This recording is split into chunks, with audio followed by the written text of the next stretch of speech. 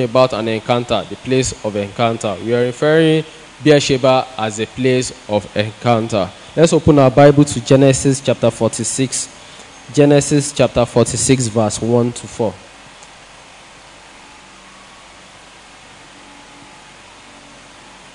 I read.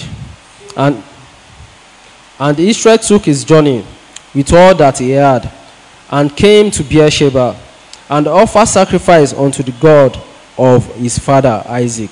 And God spake unto Israel in the visions of the night, and said, Jacob, Jacob.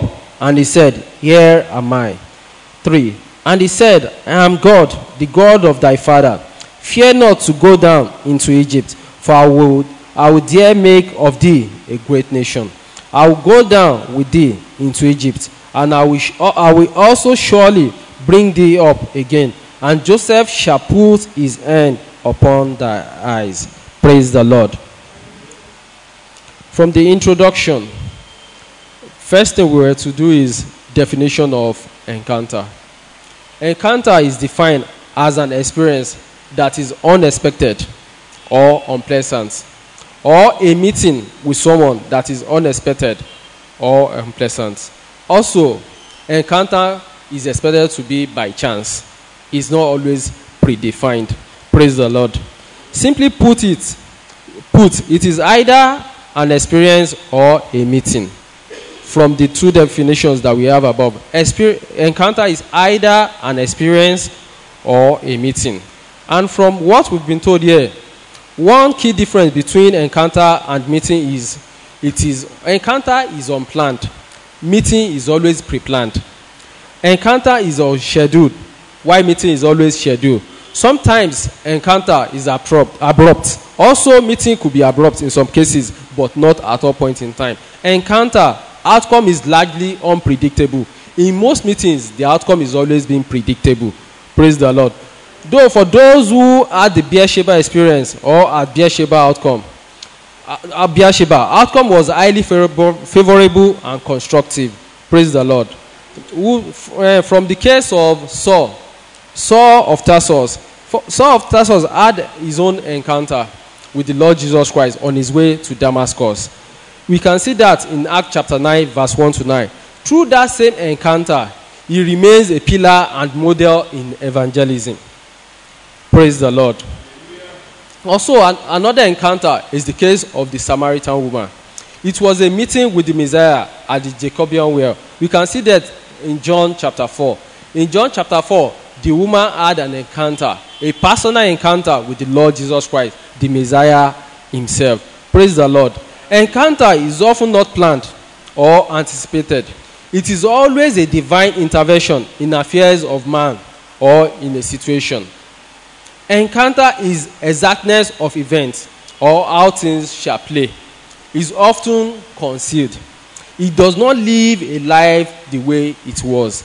Praise the Lord. There is no way a man will have an encounter with the Lord Jesus Christ and his life will ever remain the same. Praise the Lord. Beersheba is a place of encounter with God. A place where God confirms his covenant. A place of turning point. A place of worship. Genesis chapter 26 verse 23 to 24. We can see it there. Let's open our Bible to Genesis chapter 26 verse 23 to 24. Genesis 26, 23 to 24. And this is the case of Israel. And he went up from thence to Beersheba, and the Lord appeared unto him and the same night, and said, I am the God of Abraham, thy father. Fear not, for I am with thee, and will bless thee, and multiply thy seed for my servant Abraham's sake. That is Isaac there. Praise the Lord. Also, Abimelech confirmed it in Genesis chapter 26, verse 26 to 29. That same chapter. 26, I'll read further here. Then Abimelech went to him from Gerar and Auzat, one of his friends, and Phicol, the chief captain of his army. And Isaac said unto them, Wherefore come ye to me, seeing ye hate me, and have sent me away from you? And they said, we saw certainly that the Lord was with thee. And we said, let there be now an oath between us, even between us and thee. And let us make a covenant with thee. And let us make a covenant with thee. It was made clear there that even Abimelech could confirm that the Lord was with Isaac at Beersheba. Praise the Lord. Blessed, of course, you can, before you have an encounter with God, you could be blessed. But one simple thing is, blessing is just like an end to a particular means. Until you get to the Beersheba, that is where the means is. But in most cases, once we are comfortable at a spot, once we are comfortable with what we are doing, we sometimes don't tend to learn further. We sometimes don't tend to press further. But if you remain at that spot, there is no way you can have an encounter with the Lord Jesus. You have to press further. You have to seek to know more. You have to work harder. That is when you can have your own encounter with the Lord Jesus. Praise the Lord. Of course, in the case of Isaac also, in Genesis chapter 26, Genesis chapter 26 made us realize that when Isaac was digging well, he dug the well at Rehoboth, whereby he found water. But if it were to be a normal person who does not want to press further, he or she would have been comfortable at Rehoboth. But it was made clear that Isaac pressed further and he went down to Beersheba, where he could now dig another. He dug another well, where he got to the well of water, to the point at which the well water can never dry again. Praise the Lord. I just want to admonish us. Yes, we might be comfortable at one point or the other, but let us always press further. There is no limit to where the Almighty God can take us to at any point in time. Yes, you might be comfortable, but don't stick to that rowboat that you are. There is a better place called Beersheba. Praise the Lord. Of course, let's go to examples of men who had encounter at Beersheba or experienced it. We will just be taking the case of Jacob and the case of Jacob and Agar. Those are the people that we'll be looking at. Although they are not just the two people that had an experience.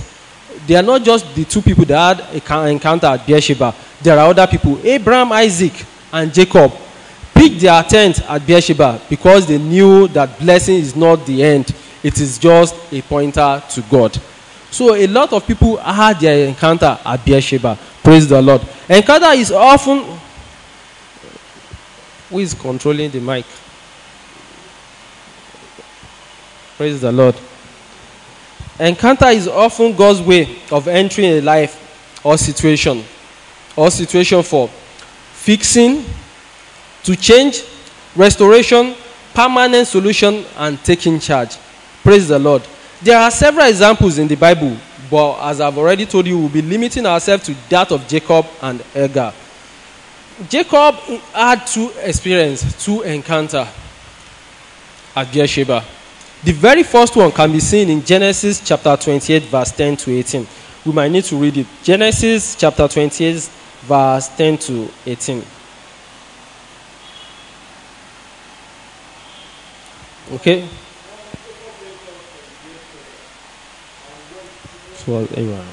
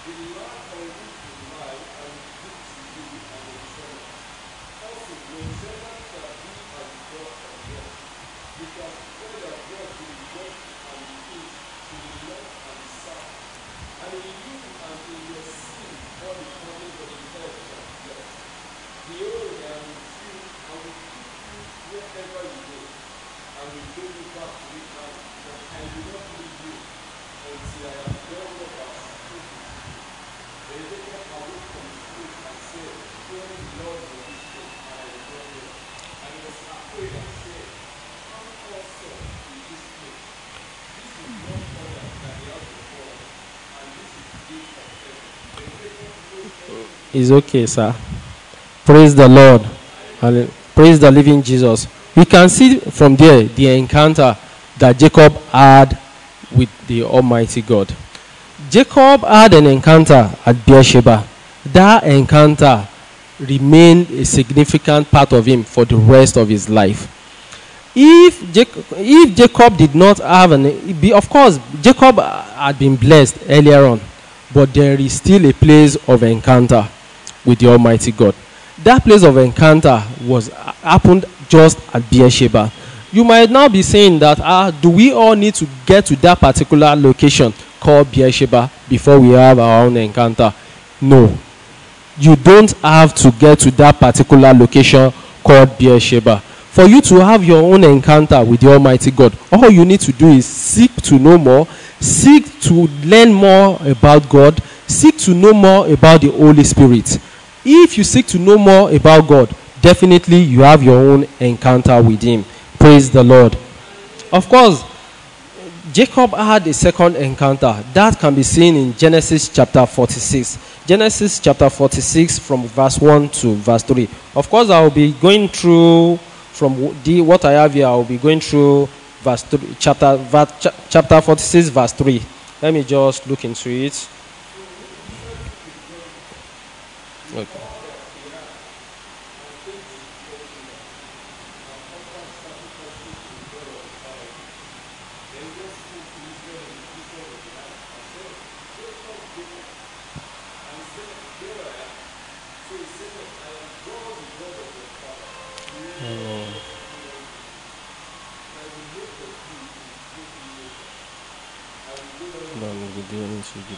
So surely build you up again, and Joseph shall put his hand upon me. Praise the Lord. From there, the very first point is, I am God. At the point of the encounter, there is something that must first happen. He must confirm to you that he is the one speaking.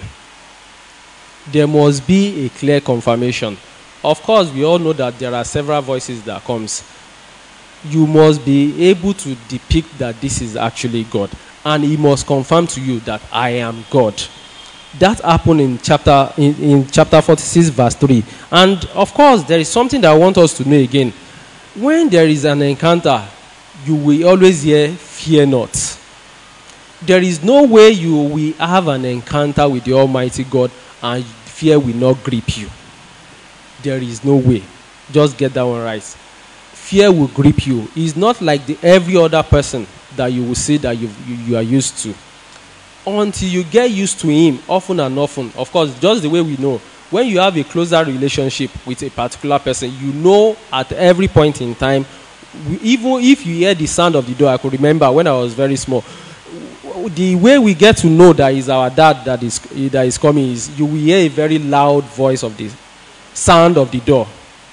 Once you hear that kind of sound, everybody clears the way. You go and hide somewhere, or you shall make yourself straight. So, of course, if you are used to hearing God, you are used to having a personal relationship with Him, that is when you get to know that you don't have to fear at every point in time when you see Him. But at your first encounter, there is no way fear will not grip you. Of course, when you have that encounter, there is something that has to happen also.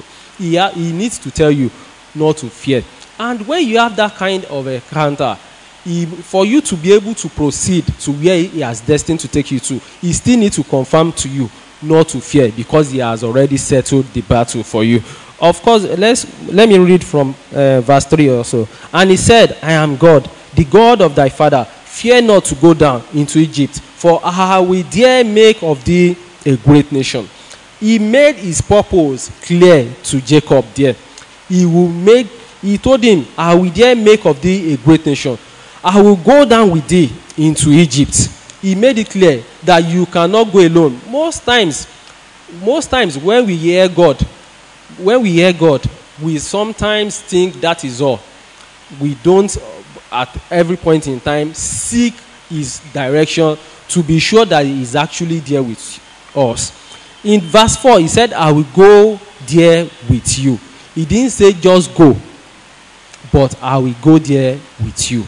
So at every point in time, when we have an encounter with the Almighty God, After confirming that he is God, telling you not to fear, after all these things, seek him, ensure that he follows you everywhere you are going to. Of course, God gives us that free will. We have the free will to decide. After making a promise with us, that does not imply the promise will come to fulfillment immediately. You need that word of encouragement to make you stand through the journey. Praise the Lord. Let me go to the encounter of Hagar in Genesis chapter 21, verse 17 to 19. Genesis chapter 21, verse 17 to 19.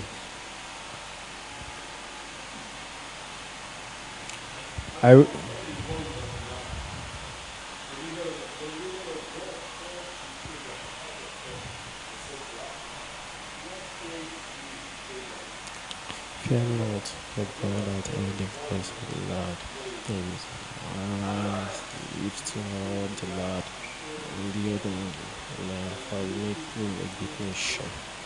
And God opened eyes, and she saw your daughter, and she went and feared the battle.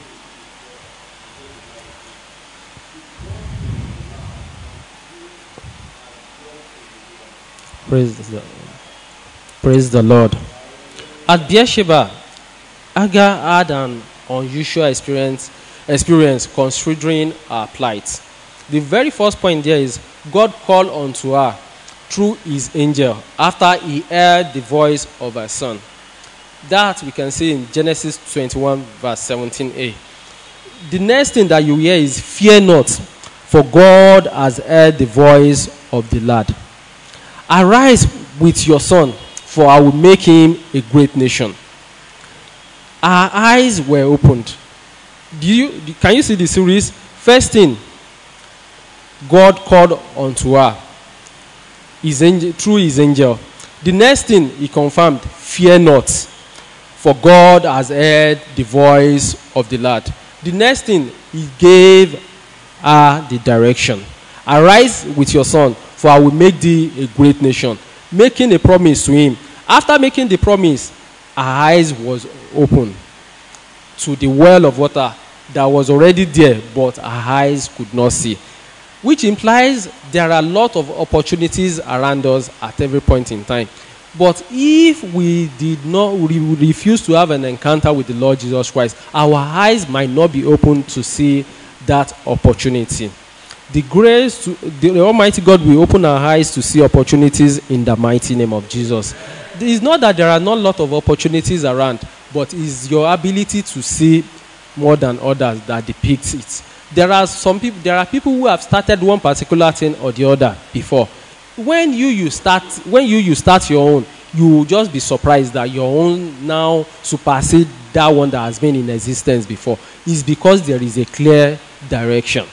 You might now be asking, how about those people who does not know God? How come they still do some things and yet they are better than the ones who knows God? There is a place of work. There are some, of course, when I said we need a personal encounter with the Almighty God, after having the personal encounter with the Almighty God, He has decided to give you the direction. If He gives you the direction of where He's going to, did you bother carrying Him along while you are going on the journey? That is it. Do you bother carrying Him along while you are going on the journey? At every point in time, let us always go along with the Almighty God. Everywhere we are going to, don't let us think we have known everything all. Yes, people outside there, they are doing good. And yet, of course, if you are talking about the richest man in the world, the first set of 10 richest people in the world, they are not Christians. Yes, they are not Christians. But is it that the Christians cannot get there? Is it that the Christian cannot be named as the richest in the world? Is it that they cannot acquire that kind of wealth? Of course, it's possible. But what we do with our own money is different from each other. The way you get to know people who are wealthy, of course, you check their bank account, you check their investments. Somebody who is a Christian, most Christians, I'm not talking about the Christians who are doing business. Most Christians who are pastors, they don't have business. You can't say their own money. You can't count their own money and say you want to count the business. There is no way. You can't quantify it. There is no way. So the fact that they've never been named as one of the richest in the world does not imply they're actually not rich. That is simple truth. But when it comes to the area of the Christians in business, why are they not being named as one of the richest in the world? Any answer to that? Maybe, You said? Let's wait till your question and answer session. Let me proceed. From the account of Jacob, of course, let me just give us some analysis from the account of Jacob and Hagar. The very first thing, when you have an encounter, you will have your own personal encounter with God. There, if you realize that Isaac already had an encounter with the Almighty God, where he already confirmed, made several promises unto the generations to come. Abraham first had the encounter. After Abraham, Isaac had his own encounter. Now Jacob had his own encounter. You cannot depend on the encounter that your parents already had with the Almighty God. You cannot depend on the encounter that maybe your father in the Lord already received for you. Yes, those encounters are very important. They are very tangible. They are very important in someone's life. But your own personal encounter is necessary. The very first thing, you must have your own personal encounter. The next thing, he will give you, of course, we can see that in Genesis chapter 46 verse 2, where Jacob had his own encounter. Genesis chapter 21 verse 17, where Hagar has his own encounter. Also in Genesis chapter 28 verse 13, that is where Isaac had his own encounter. Of course, the second one, he will give you a word that will take away every iota of fear or doubt from you. There is no way you will have an encounter with the Almighty God that every iota of doubt that you might have will not go away. If you have an encounter, that is certainly going to be eliminated. We can see that in Genesis chapter 46 verse 3 in the case of Jacob also, and Genesis 21 verse 17c in the case of Hagar. Also, the third one is you will receive a clear direction of where you are expected to be. There is no way you have that kind of encounter with the Almighty God that there won't be a clear direction of where you are going to be. Also, we can see that in Genesis 46 verse 3b in the case of Jacob, and Genesis 21, 18 to 19 in the case of Hagar. And the fourth one, there is always assurance of his presence with you. There is no way you will have an encounter with God and there won't be an assurance of his presence with you. Now, everything now depends on you. Are you ready to allow him to continue with you, or you want to be faster than him? Some people, in some cases, they put God behind. Some people, they decide to allow God to be in front of them and lead them.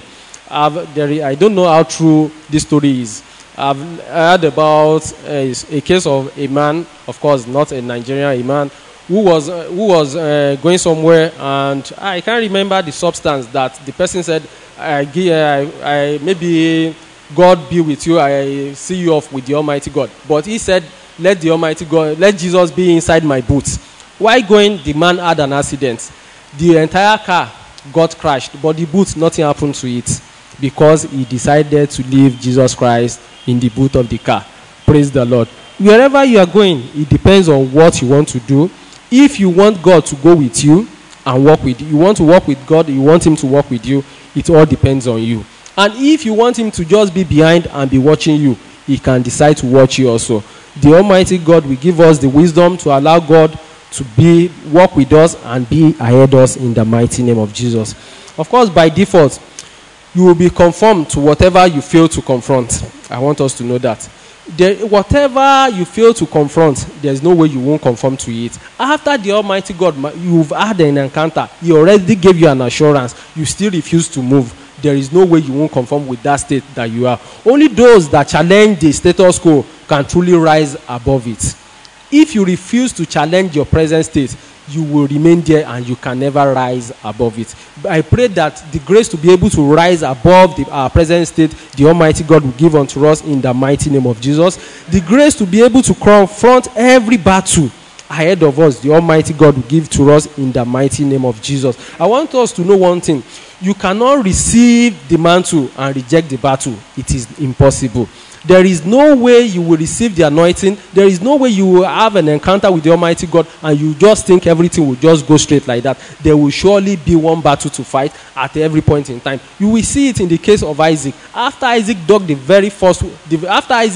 very first well, he realized that the well that Abraham dug initially, the people of Philistine, they've decided to pour earth, they've decided to pour sand into it. He dug another one, they battled with him.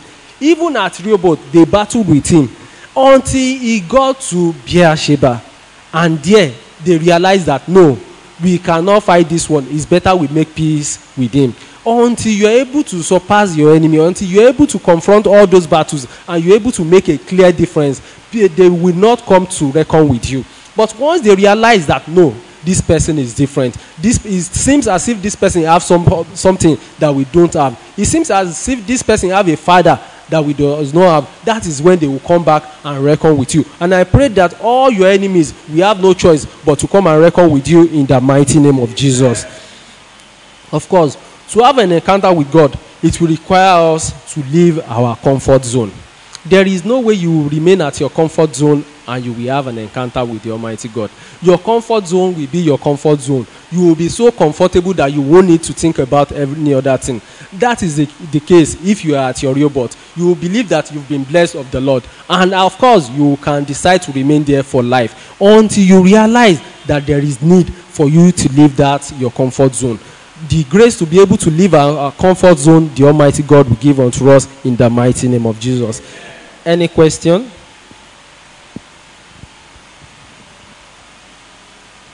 Okay, I asked a question the other time. Why is it that upon all these blessings, or is it that no Christian has ever had a clear encounter with the Almighty God, which makes it to the point that we can't see any member of the Christian society that is being named as one of the richest, one of the top 10.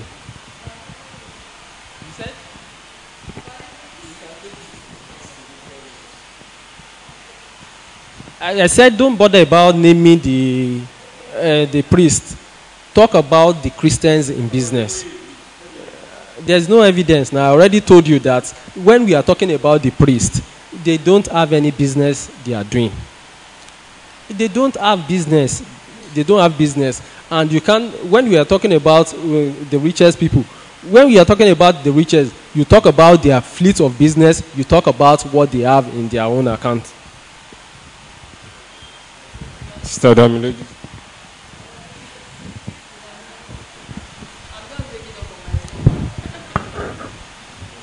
Anybody? Though my take on that is this. I wouldn't say there are no Christians among them. Maybe in the outright meaning. Maybe we can use the word born again. Okay. But almost everybody on the list have some kind of Christian inclination. Do you get it? The first time I read about Mark Zuckerberg, who is the third richest man in the world, he once said he's an atheist.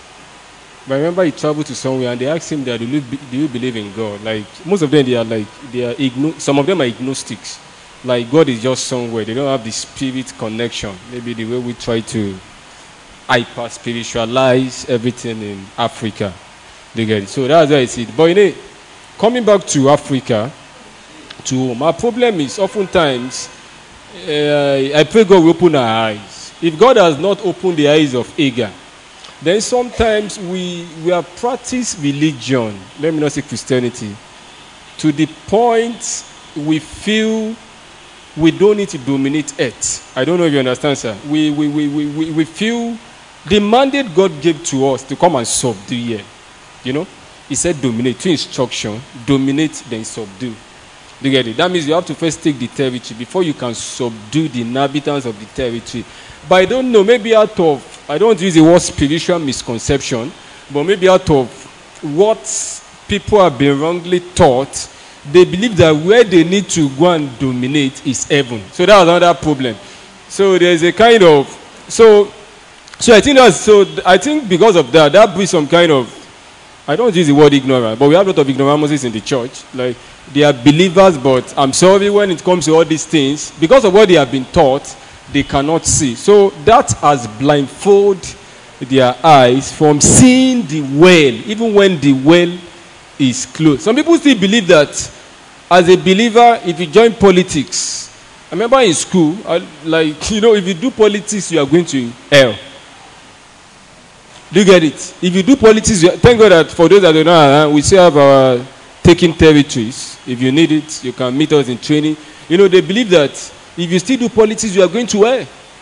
And we left the realm of politics for the unbelievers. And today we are all shouting.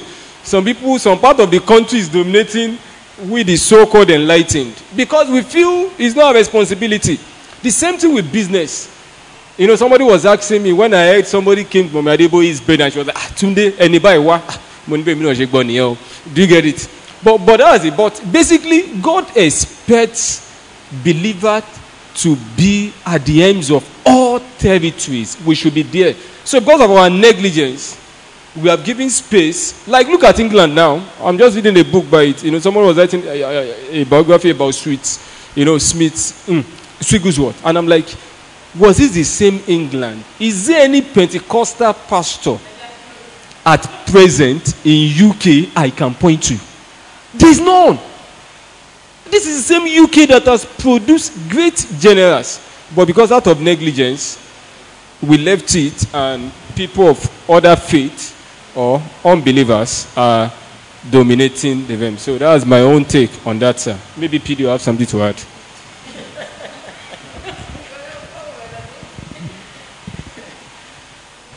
Praise God. Good evening, everybody. So I think the question is, why don't we have Christians in the top 10 helm of the affairs of the nations? So I may not, I think we have Christians, but they may not fit into our, they may not fit into our kind of Christian mode. Yes, we have, we have Christians. To every root of every top, most influential, most kinikon, you will find either a Jewish root, a Christian kinikon. In fact, was it not this week that Donald Trump was more or less preaching from the White House? Now, all those Warren Buffett, check them. There's a Christian link somehow. But they do not look like us, because we look like church people. We wear bandana, we dress, you know, our own kind of church people. But in Nigeria, for example, we have vice president. We have, in fact, the richest woman in Africa is a Christian. Alakija, right? She's the richest black, in fact, Africa is meant to be black, Abi. She's the richest woman in Africa, and she's black, and she's a Christian. I've heard her minister twice, thrice. And she's deep, but she does not look like our kind of Christians. Our Christianity something. Also, like Pastor Tunde. Anyway, happy birthday, sir. Yes, like he said, maybe the word is not meant to be business. The word is solving problem. If you are solving problem and your business model can be scaled to a global level, then you begin to rank in the global market. But if your solving problem is just for your family or for your community, then you rank in that community. Yes, it may be a detriment to Africa or to Africa, because the way Christianity was brought to us was also different. It came through slavery. In fact, in Namibia, when people pray, they open their eyes because an incident happened. The Germans colonized, sorry I'm digressing, but the Germans colonized Namibia, and there was a particular tribe that was giving the Germans problem, as in they were just very resistant. What the Germans did was that they brought in Christianity to that tribe. They brought all of them into a church, and they said they should pray. And when they closed their eyes to pray, they sprayed all of them with machine gun, and they all died. You can Google it. Namibia, in fact, it's still ongoing. They had a president, whatever, in the UK. The enlightened one went to UK to fight international courts and blah, blah, blah. So, meaning that the way Christianity came to us, you know, there's this slavery thing. Also, if you observe, the really, really most influential Christian-like kind of Africans are people that traveled out. You know, when they travel out, they begin to see that it's just skin. There is just difference between me and this person. In fact, it's like I'm even better than this person, you know. Yeah, so it helps you to break whatever limitation, like, oh, my my product cannot pass Mowe, my product, you know, it's all those big people. For example, if somebody still tell you today that some people earn 7 million naira every month, we all say, wow, glory be to God, but our consciousness cannot absorb it that it is real. Thank you. So somebody will say maybe damage because you traveled out, yeah. But it's real. I have people that every week, some people earn $5,000. Like, but you know, our mentality is still like, oh, possible. You know, this pastor, one man fish sugar, sing other man so possible. And it's true. When you look at it with Nigerian economy, you look at it with your certificate, you look at it with when they show us statistics that people are suffering. Yes. But even in this same people are suffering, some people's bad days when they make 10 billion naira in 3 months, that's their bad day, as in, market is not moving. That's it. Back to Christians. I think our orientation, thank God for whatever is going on especially in MP, there's a lot of paradigm shift taking place. There's a lot of breaking of norm. There's a lot of us doing the abnormal or teaching the abnormal somehow, if you have to put it that way. Christians are there, but they don't look like what we call Christians.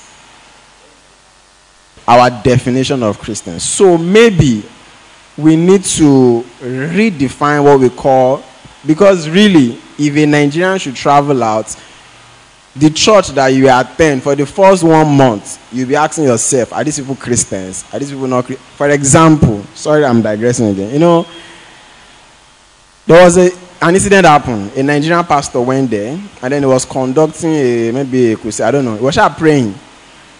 While he was praying, the Onyibo usher had to go and give the pastor a cup of coffee. Because the way it was, Shegun, like maybe something's wrong with the pastor. Let us help the pastor. You know, the man felt embarrassed. Sorry, was it Godman Kilavi? I can't remember the person. You know, he was doing our, you know, we say African devil, boss, small, you know, Shegun and the rest. The Onyibo, Oga, thank you. That was the word. The usher thought, because he's an African, he's feeling cold. So to fight the cold, you know, he's doing physical gym so that please take coffee so that, you know, they don't. If you see the understanding that we have of the Bible now, that same Bible has been in existence over 2,000 years ago, right? Or more than that, scripture, scroll, and the rest. So I would like to say, let's be like the Berean Christians. Imagine the destinies that have been truncated because renowned men of God said it's not good to go into politics. Now, in our time, you have renowned men of God saying that go into politics. So the question should be, who are you obeying? Are you obeying men of God or you are obeying God? Something that is in the scripture. Thank God for Daniel's series. Daniel was a believer, was a politician, has social intelligence, and to think that that passage has been written there over 2,000 years ago, and none of us are up to 2,000 years old, meaning that we could have read that thing long time ago, had that knowledge long time ago, been more influential in university long time ago, be more influential in our economy long time ago. It's never too late, but some time have gone. Also, in conclusion, our target is not really to be top 10. Keep on solving problems. Keep on doing what God has asked you to do. Our target really is not being in top. And I'm very sure there are multi-billionaires that nobody has even heard of. Who gave the criteria that they are using to judge? So, what criteria are they using? Who said they are influential? Who said they are not influential? God can decide to raise nothing today and make the person more than whatever anybody. So, I believe that we have what it takes. Let us express God and enjoy God. Thank you very much. I just want to say something. Like, there's something he said. You want to say something? Let me just, there's something he said. I realized everybody on the list, from Jeff Bezos to Bill Gates to Mark Zuckerberg to what them of this other cool guy, Larry Ellison, every one of them, I realized that they were all problem solvers. They never aspired to be on that list. Let's understand. So that somebody will not think by force. They have to just find a way. But that's the problem with the system we have in Nigeria. They were all problem solvers. So the first and foremost thing is God, the well, open my eyes. So when we solve our problems, the more the problem you solve and God expand you, that's the more they rise in your wealth. And like what PDO said, in fact, I've asked myself, I was asking myself that question some time ago, though I've read about it a while ago, they use their stock. Now, was it yesterday or today, Jeff Bezos went back to the richest man in the world. That means if anything happens to, and he owns just 16% of Amazon. If anything happens to Amazon stock, if it falls again, it goes back to number 2. So some of those things are a bit, I don't know, maybe a bit, but we shouldn't look at that. Let's pray that God will open our eyes, we see the problem we're able to solve, and God will expand us. Praise the Lord. Thank you very much. Let me just let's open up. Okay, Matthew chapter 6, verse 3. But seek ye first the kingdom of God and his righteousness, and all these things shall be added unto you. Praise the Lord. The very first thing, seek ye first the kingdom of God and his righteousness, and all these things shall be added unto you. Of course, as I've already said, you must leave your comfort zone. Your mentality must change, just as it has been said. The way is not that the top 10, none of them has a relationship with God. Even Mark Zuckerberg declared for the Lord Jesus Christ in 2017. So almost all of them had one particular encounter with the Lord Jesus Christ. But their own orientation was not limited the way most Christians decided to limit themselves. Most Christians, because of the previous orientation, that Christians, what relationship does light have with darkness? We are in this same world together. Christians does not have their own word. We are supposed to come and dominate and subdue this word. We are not supposed to leave the word to people who are not believers in Christ. Don't be surprised that they also have their own encounter with God at one point in time. They might be declaring to be artists of several other names that they might call themselves, but don't be surprised that at one point in time, they once go to one person or the other who opened their eyes to see one thing or the other, and at that point in time, they decided to go their own way. They refuse to think like the old Christians who believe that you leave every other thing. You leave the aims of the affairs of the nations to the unbelievers, let them control you, and when it's time to make law, they make law that will not be suitable for you. They will do everything based on their own knowledge. They will do everything based on their own understanding. But if we all decided to leave our comfort zone, we decided to go up there, we make ourselves solution providers. We make ourselves solution providers. Of course, most believers, we claim to do that. We evangelize almost every day. We tell people about the Lord Jesus Christ. After telling them about the Lord Jesus Christ, what other thing are we doing? What other thing are we doing? Most of these resources, even Facebook, preaches Jesus Christ even more than majority of the preachers every day. Why am I saying that? He created a platform where everybody preaches and they make it available to the rest of the world to see. Is that not evangelism? He is evangelizing every second. At this moment, right now, he's evangelizing because he created the platform for it. Let us be a solution provider everywhere we go. In conclusion, in our own lives, we need to hear these principles as well. Consider where God is leading you right now. Now read God's promises to Jacob at Beersheba. Of course, I made something clear to us. The fact that there is a promise of Jacob over us does not imply you will not have your own personal encounter.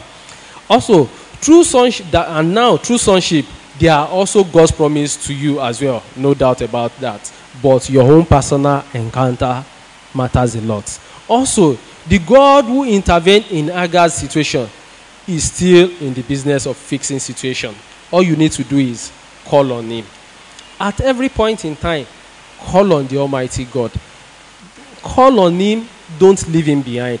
Let him give you direction. And I pray that the Almighty God will take us to our own Beersheba in the mighty name of Jesus. Let's stand to our feet. Let's say, Father, open my eyes to see opportunities. After seeing the opportunities, the grace to be able to walk through and walk with you to fulfill destiny, the Almighty God should give unto us in the mighty name of Jesus. Let's begin to pray.